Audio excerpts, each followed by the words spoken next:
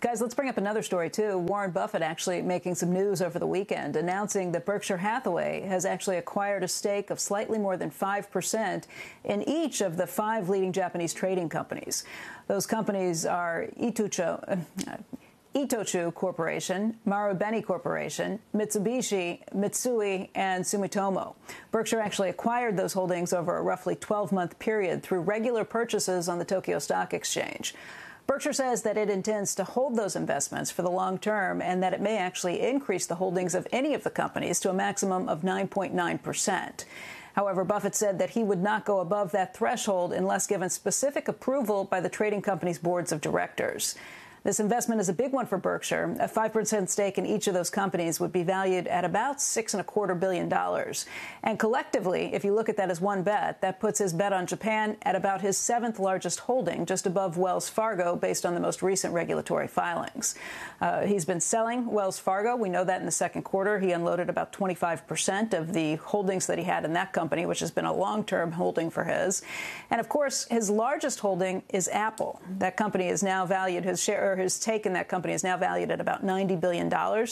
And this all happened on his 90th birthday. So it just goes to show that he is constantly changing the way he thinks and changing the way he invests. He did say that this is a bet. He's delighted to have Berkshire Hathaway participate in the future of Japan and the 5 companies that they've chosen for this investment.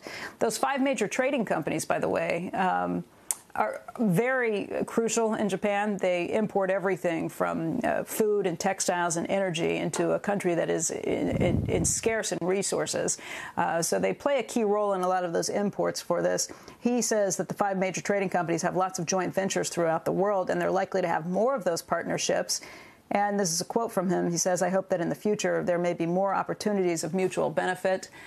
By the way, another example of Buffett kind of shaking things up and surprising people. He had long said that he wouldn't invest in technology companies because he didn't understand technology companies. He bought his first shares of Apple just over 4 years ago. That was back in May in 2016. So it just goes to show that when you think you know what he's going to do, he will change and dodge. And this is a pretty different a different move that a lot of people, I'm sure, would not have expected.